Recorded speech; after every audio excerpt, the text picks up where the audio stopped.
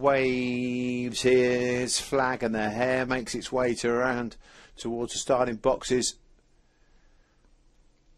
Lids rise and away and racing. 1, 2, 5 and 6 all break well in front of 3 and 4 into the turn. It's 1, 3 ran off and just nudged into 4, but 1 leads off here. Scarla Rory down the back straight for Corin Price, has a 2 or 3 length lead. 3 Espresso Blue now showing good middle gears and starts to pick up in front of the 2 dog as they come off the last turn now. It's Scarla Rory, Espresso Blue, Pat Rosney's trying to pick up, bursting now between rivals, late and fast. Gracie's Rocket got up.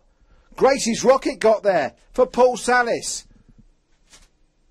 at 6 to 1, a big price. Went on to win by 2.5 lengths in the end. 2 beat 3 and 1. What about that? Let's watch this once more. 1 led up on the inside. Oh, 3 just missed 2's back legs there.